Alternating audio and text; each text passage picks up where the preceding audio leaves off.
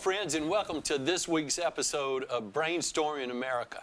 I'm John Merrill, and we're delighted to have you join us again this week. I want to take a minute to introduce my distinguished colleague, Ken Rollins. Ken, tell us what you've got for us this week, my brother. Okay, good to see you, John. Yes, sir. Always good to be with you. Okay, let's see. I made myself some notes because I work for notes pretty good, especially on that.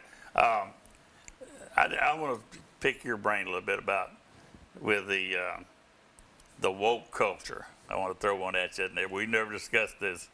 What is your thoughts on the woke culture, the liberal, don't say Mrs., don't say Mr.? I think it's pretty evident that most of those people need to go back to bed. They were woke, but because they're woke, they need to go back to bed because they're not ready for prime time. And that's obvious because of the attitudes that they have and the way that they try to interact with people. It's such a negative blight that we have seen introduced at this particular time in our country's history. And I was talking to a friend earlier this week about how definitions of words have changed because people have co-opted those words to make them be what they actually wanted them to be, as opposed to what the intended definition was when it was recorded in the Merriam-Webster dictionary.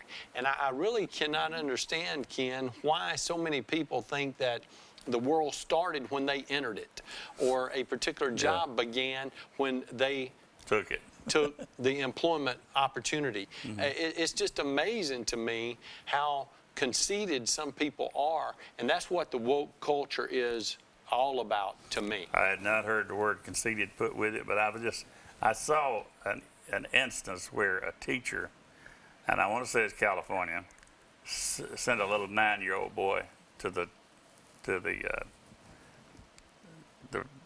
room to see the head of the school principal, and they expelled that kid for calling her Mrs. Wilkinson. He used the word Mrs. She had taught that class. Just because you see someone wearing a dress does not mean that they are a female. So, no, it could mean if they're a guy, they're just messed up in the head. And that's the thing that we need to remember, is that that kind of behavior and that kind of attitude may be appropriate for that particular individual. And if it is, then stay in your house and dress like that and then walk around, do whatever you want. But don't go to Walmart, and don't go to the football game at the local high school, and don't go to church that way. What you need to do is you need to realize what kind of impression you're making on other people and what kind of confusion you're actually causing for children and young people who are still trying to form their opinions about life. It's just amazing to me how many people think that their ideas and their thought processes are the only ones that matter. We need to be a little more open. There's no doubt about that. We need to be a little more courteous. We need to be a little kinder. We need to be a little more forgiving. But what we really need to do is to understand that we're not the end-all and be-all for life. If we were, the Lord would only have created us and then let everybody else go the way of the buffalo. But we need to understand that we're all in this together, and we need to act like that, and we need to start working that way. Somebody besides us. As hard to believe as it is, it's true. But with that little boy, I thought about it from a bigger picture was he was thrown out of that class from his friends that he had made. And they had to see that their friend got kicked out for saying Mrs. So it affects not only him, but that other group of people behind him, with him, and to go on to another school. Well, why are you coming here? I got kicked out for calling the teacher Mrs. Well, I know all my teachers was Mrs. Jones or Ms. Hoover or whatever. So anyhow, some more school stuff while I got you on that. But the thing is, Ken, we can't get past this. That child that you're talking about that called that teacher Mrs. was taught to do that by his parents, to show respect for older people, to make sure that they knew that he appreciated the service they were providing, and to show that he was someone that acknowledged that and did so to set a positive example for his friends. Absolutely. While we're talking about schools. Yesterday, it was announced that I think in Pennsylvania and 2 other states, they're talking about doing away with the honor classes. You may have saw that. I did. Honors English is the one I saw. Yeah, and this was like, those that are up here, let's don't get up here, because we got a bunch down here still trying to come on up that stayed home during COVID or whatever. But this group up here is excelling. So we got to knock them back down to quality. We got to make sure that one group don't outrun the other. What do you think? I was embarrassed to read it. Yeah. And the reason it embarrassed me is because why would you think that it is a good idea to restrict people who are accelerated, people who are brighter, people who are better looking, people who are more apt to try to make a positive contribution to the community from gaining access to those learning opportunities that they can only get if they are in that accelerated environment. And that is another concern that I have whenever we're talking about restricting individuals because you believe it's for the greater good if everybody is placed at the same level. Well, let me just tell you this. Everybody's not at the same level. Some people are smarter. Some people are better looking. Some people do have more money. But what we need to understand is everybody can treat people wisely, courteously. Consideration is what we need, but we don't need people to feel like that they are just a part of a bigger class where everybody is the same. And that is happening as we speak. Yep. So they're telling us we got to go to a break, so let's go make some money. We'll be right back after this. Welcome back to Brainstorming America. We're so excited that you've chosen to join us for this segment of this week's show. And Ken, we're on a roll, so there's no need to stop now, brother. All right, let's go with something. Your time is up. You're no longer the Secretary of State. Just recently left.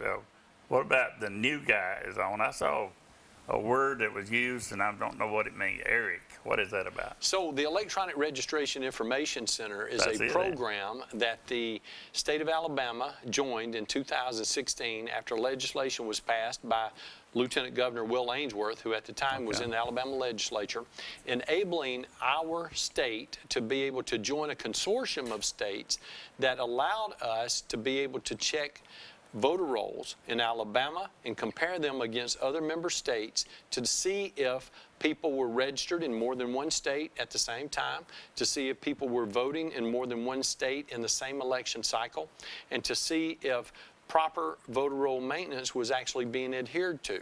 Wow. And we felt like it was a great idea. It was something that had started after another effort had begun in Kansas through the Interstate Cross-Check Program, but it did not enable the individuals to be able to gain access to the voter information when that individual had actually participated in the process. And I can tell you that we were able to remove thousands of people from the voter rolls because of the work that we were able to do in cooperation with other member states in ERIC. Now, there's been some misrepresentation about how ERIC started. There are people who claimed that George Soros, who's a noted liberal activist, had actually given money to the Pew Charitable Trust with the sole intent of creating this particular entity. There is no valid proof, there is no empirical data, there is no evidence that shows that that ever occurred. It's only speculation, and since George Soros is a straw man that people like to jump on and say that because he's a part of it, we don't want to be a part of it. It was very interesting to me that that was never proven. Now, George Soros has given money to the Pew Charitable Trust, but you may have as well. Our family may have. Thousands of people all across the world contribute to the Pew Charitable Trust for the good that they do throughout the world. But there has never been an scintilla of evidence that's been introduced that would have shown that George Soros had anything to do with that. Furthermore, there's no evidence that George Soros never had any interaction with any ERIC board member or any group of board members that was gathered at one time. No communication, no thread of emails, no letters that have been sent asking them to do certain things. So my question on this particular item is this, Ken.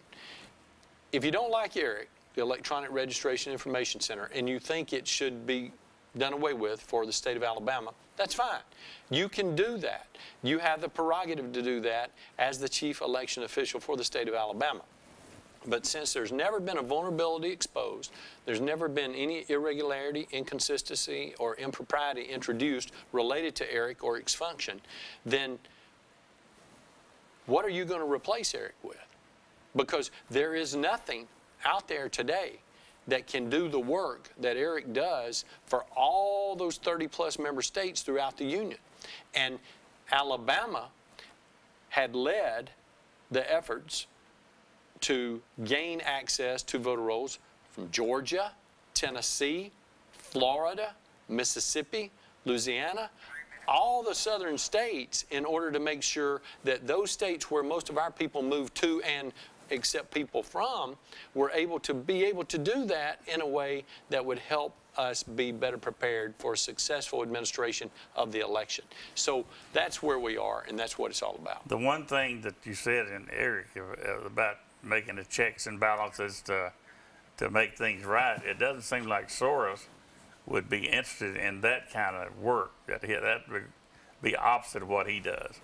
That's you mean he's not interested in doing things the right way or to treat people fairly? That's exactly what I was getting at, yeah. So it doesn't, I would rule him out right quick, because if I want to tear something up, you know, I'd say, I know a lot of people that could tear up a Rolex watch, but they couldn't put it back, couldn't put a time back together. That's right. So. Well, I'll say this too.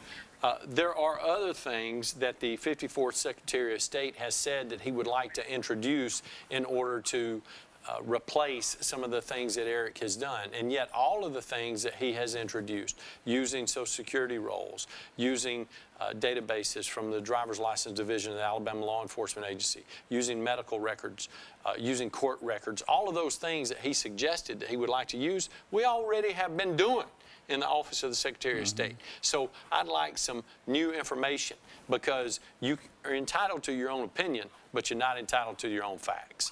Well, it's getting up there now. I hope that the new Secretary of State, the scrubbing the list that you did, impressed me more than a lot of the stuff you did in the office. Was every year that list has got to change. We've got a lot of people dying in Alabama. Of course it is. And look, Ken, I know it's been well documented and publicized that from January the 19th, 2015 until January the 15th, 2023, during my time as the 53rd Secretary of State, we registered 2,215,229 new voters in the state of Alabama, making a state record 3,702,413 registered voters. But we removed more than 1.5 million people from the voter rolls during that period of time. And voter roll maintenance is the most important part of a successful voter roll. Where was the suppression act? That's the biggest problem for the liberals. They're trying to find it. Oh Lord! They're trying to find it, my brother. Oh man, we got to go out. You want to take us out? Yes, sir. I will. Thank you for continuing to be with us, and we hope that you'll stay with us for the last segment today on Brainstorming America. Welcome back to the final segment of this week's episode of Brainstorming America. Ken, let's wrap this thing up. All right. Well, we got a lot of rapping to do here. I got some subjects I'm going to talk about. Things that. If we're going to be rapping, I want MJ to be a part of that. Okay, well, I'm just saying. We can't let him do that. The subject I'm going to talk about now is something that bothers me. So I'm going to. It's we're selling our farmland to the Chinese. We're selling all of our land, not just farmland, but to the Chinese. They own, I forgot what the big number was, but it's like a third of the land in the Midwest is owned by Chinese conglomerates. And so they get to take the food harvested from that land, send it wherever they want to send it, and not send it where they want to send it. They control our food, and they got everything else. these cars that they're doing, the electric cars, they're furnishing the plating for the batteries. And for the solar system, they are furnishing all those plated, I don't know what you call them, but for the solar system. And so we're turning our country over to the Chinese from Ken Rollins' perspective. What is your thoughts on that? Well, I do think it's so very important that we maintain an eye on China and what China's doing. But I don't think we can be in a position where we completely separate ourselves from China and we just decide we're not going to have any interaction with them at all, because if that happens, we're actually allowing them to do more than they would be able to do if we cast a watchful eye on them. I think it's very important to maintain a relationship with them at an economic level, at an educational level, at a social level, at a governmental level, in order to make sure that they're not mistreating our people who are trying to do business in China. Obviously, they have the largest market in the world.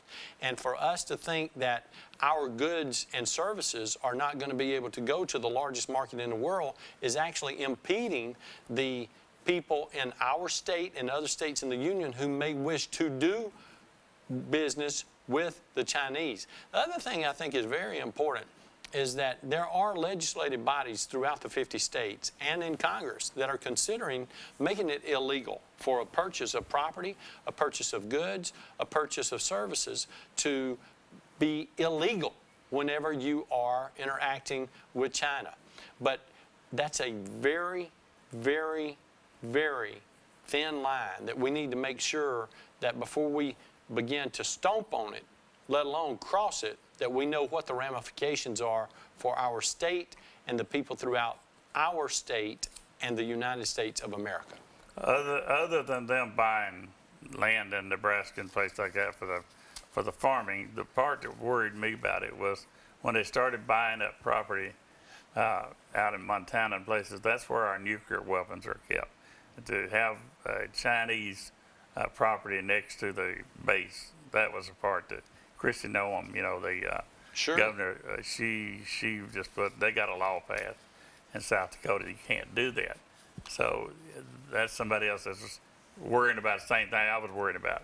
They have access to what we're doing and right there in their backyard, so to speak. Look, Ken, our governmental leaders, the number one purpose that they serve is to make sure that they are protecting the people in each individual jurisdiction that they represent, that state and our country as a whole. That's their primary responsibility.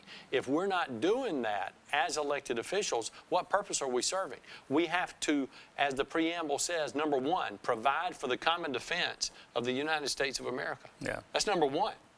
Well, I hope that one of the things that comes out of what we're doing here is making people more aware of the in-depth of things that there are problems out there and how they can, if they're talking to their congressman or whatever. But one of the things that bothers me a lot is not necessarily in our cities in Alabama, but where the DA is saying, I won't prosecute anything for under $950. So you could go into the Heflin grocery store up there and steal up to $940 worth of goods and not be prosecuted. That's what they're doing in the big cities. They're saying, you know, that they can go into a jeweler's and steal $20,000, but you don't get prosecuted. And that rolls down to where those people end up in Alabama and all that. So Ken, when you let people engage in that kind of practice, you know what it means. It means that we're saying, we've got an open door for you. Come get what you want. Take what you want. Do with it as you want. If someone's in your way, then it's okay for you to harm them as well. That's a problem that our culture has allowed us to advance to at this particular time, and we've got to do something to stop it. We have outstanding law enforcement officers all throughout the country, but we have some law enforcement officers that are not very strong. Those people need to be pruned. They need to be removed from service. And if we allow the law enforcement professionals in those local jurisdictions, in those municipal jurisdictions, in those state jurisdictions to take care of their own through internal investigation options that are going to be presented, then they will do so because they know that it reflects poorly on them as an institution if they don't control their own and do what needs to be done. So I'm very, very supportive of the men and women in blue because they protect us. That's their responsibility. We need to give them all the support that we can so they know that when they go to work each and every day, we're there giving them our back support. And the law enforcement needs to know that when they put somebody behind bars, they won't do a turnstile and beat them back to the street because that's Absolutely, a lot of that's happening out there. And let me throw this at you. We're down about a minute and a half, but I wanted to balloons. What about the balloons? Yes, sir. They make something for those balloons that has not been introduced in every state in the union, but there's a number of them that are available in your home. There's some that are available in my home. It's called a 410, and it's called a 22. It's called a 357 Magnum. Yeah. And those items are able to help solve the balloon problem all throughout the nation. Well, they didn't send them over Alabama. No, because it would not have left our jurisdiction. And it wouldn't have been, we wouldn't have used a $500,000 Stinger missile or whatever to take it out either. No, sir. Absolutely not. Well, that was a different answer than I thought I was going to get. Don't know how much time we got left today. Oh, Lord, they said 30 seconds. You leave that. That's just enough for you to tell everybody how good looking you are with that new haircut. Well, yeah, y'all like that. That's my great clips. Thank you, great clips. Yeah, we'll be back next week. Yes, sir. All right, so everybody tune into that. So we're going down on camera 2. That's where we're at, right? Camera 2. We'll see you next time, folks. Thank you.